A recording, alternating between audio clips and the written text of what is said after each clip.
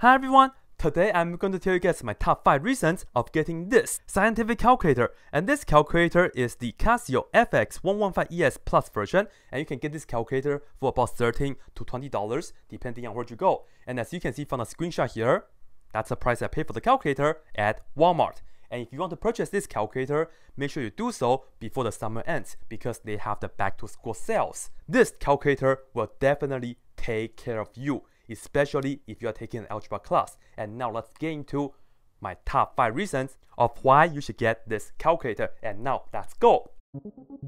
Let me first show you guys how to reduce a fraction such as 3/24 on the calculator. So let's turn on the calculator right here, and then this is the fraction key. So hit that. On the top, we have to enter the 3. So hit that, and then we have to move on to the denominator. To do so, hit the down button right here. And then enter 24. After we have the fraction 3/24 on the calculator, we just need to press the equal right here, and you'll see that the calculator reduced 3/24 to 1/8 for us. And you know sometimes the question wants us to have the answer in the decimal form, right? In that case, just press the SD button right here, and you'll see we have 0.125 for the answer. And you can go back and forth. Real cool, right? And that's pretty much it. And let me show you guys this.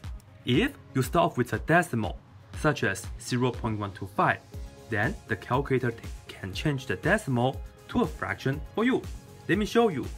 All we have to do is just press the decimal that we want, 0.125, and then press equal, and then we have the fraction. That's all. Alright, for the next one, let me ask you guys 2 questions.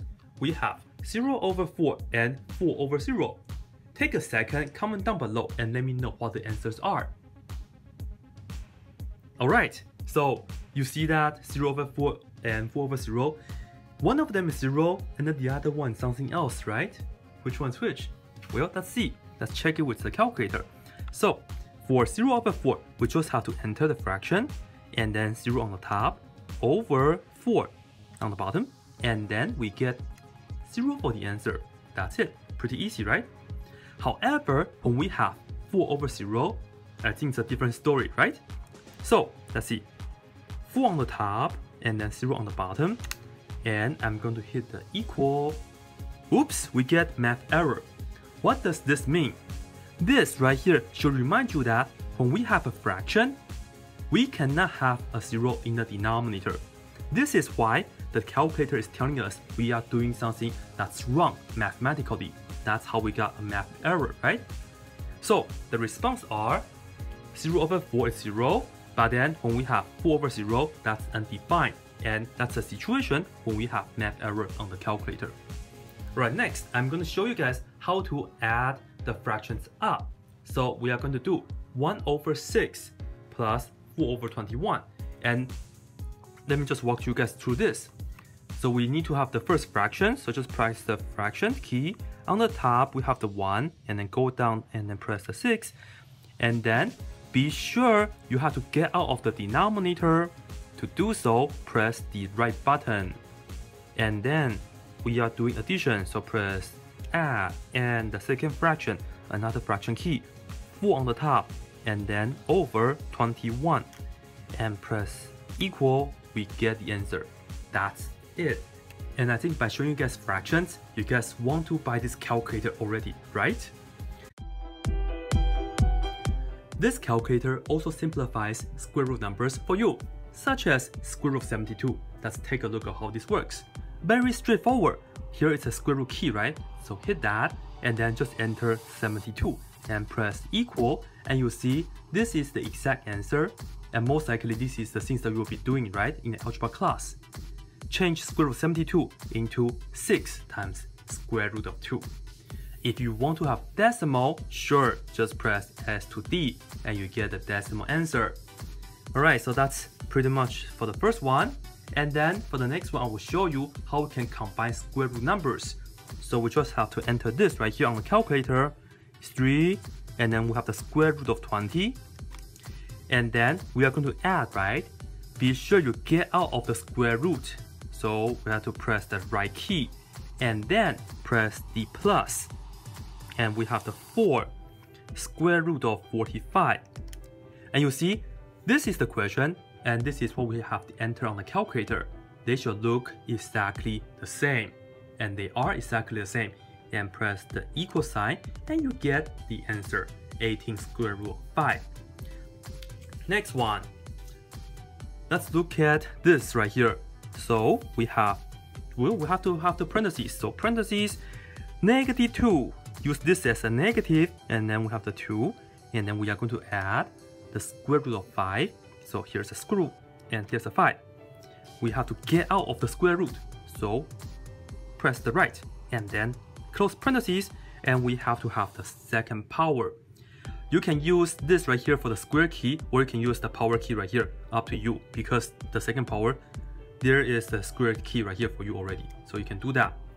And enter 9 minus 4 times square root of 5. That's the answer. And I think I have one more for you guys. This one, what's this called? Square root of 2 over 1 plus square root of 8. We have to rationalize the denominator, right? Because square root of 8 is an irrational number. And it's okay because we have this calculator. Clear? And then, this is the fraction, so we have to enter the fraction key first. And then on the top, we have the square root of 2. And then I have to go down to the denominator. So press right, and then go down. And then press 1 plus, and then square root of 8. Exactly the same as what the question is. And press equal, and you get the answer. 4 minus square root of 2 all over 7.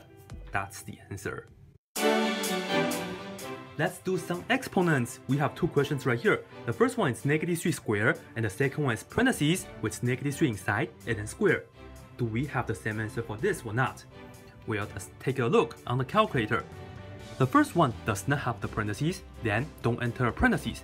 Just press -3 square, and then hit equal, and we get the answer, -9.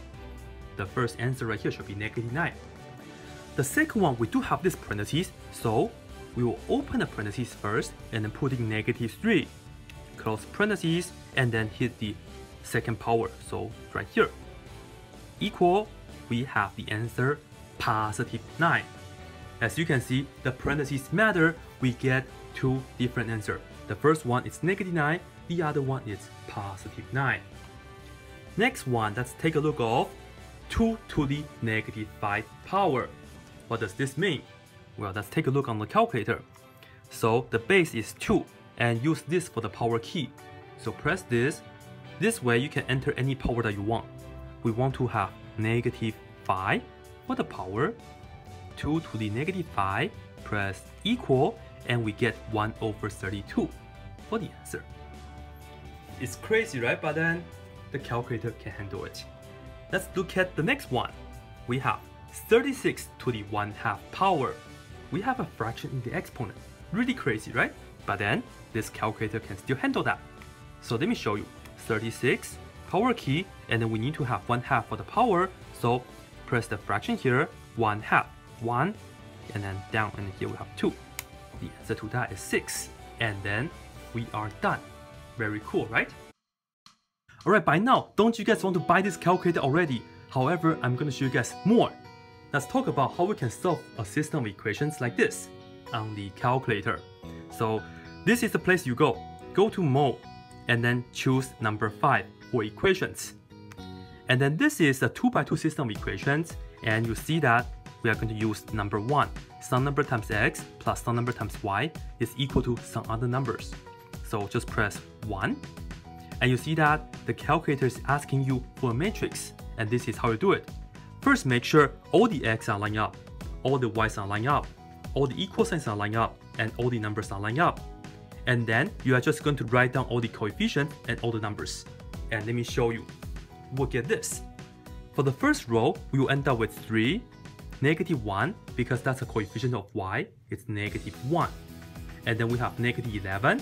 And for the second row, we have 1, that's a coefficient of x. And then 2, and then 8. These are the numbers that we have to enter, so let me enter that for you guys. 3, -1, and then every time you enter a number, press equal. And then -11, and then 1, and then 2. and then the last one is 8. And you see, we have entered all these numbers right here. Then we just have to press equal, and we know x is equal to -2. And you can press down right here, y is equal to 5. Once again, x is equal to -2, y is equal to 5. That's the answer. Real cool, huh? And I'm going to show you guys more because you know, sometimes when we are solving a system of equations, there are special cases, such as this one. So I'm going to go to the equation again, number 1. I'm going to just write this down into a matrix for you guys right here. It's right here, right? 5, -15, 4, 6, -18, and 2. So let's enter these numbers. 5, -15, and then 4, and then 6, -18, and then 2, like this, right? And let me press equal. In this case, we have no solution.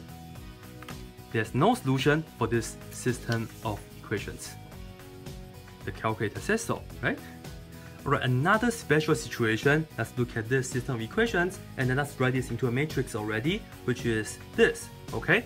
And then let me just go to equation number 5, first one, and then let me enter these numbers right here. 4, 6, -16, 4, 6, -16, and then 6, 9, -24, 6, 9, -24. Like this.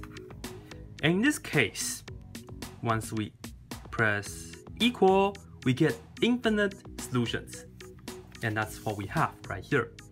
Come on, who invented this calculator? This is just like iPhone. It's so smart. And I have one more I want to show you.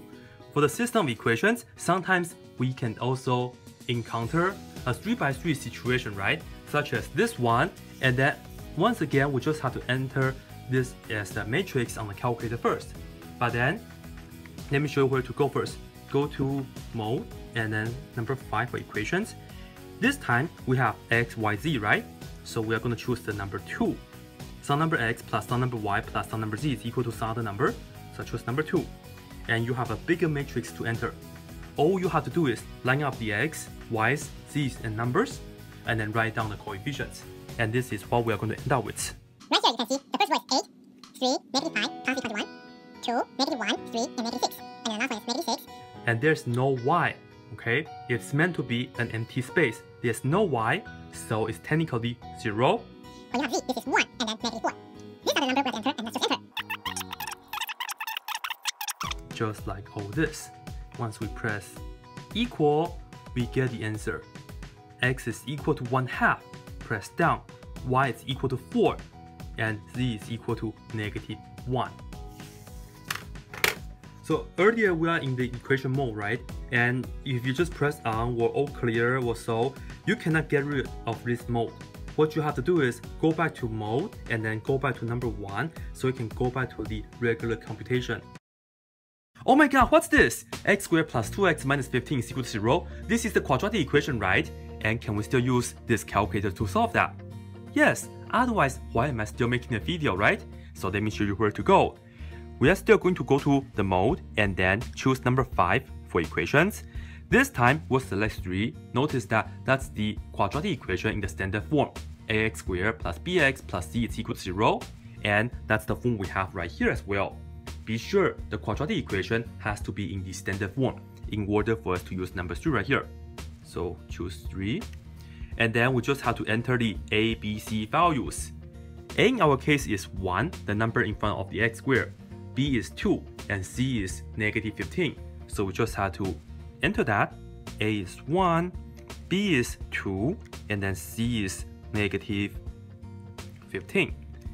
And then all we have to do is just hit the equal sign, and we see that x1 is 3, that's the first x value for the answer, and then x2 is -5.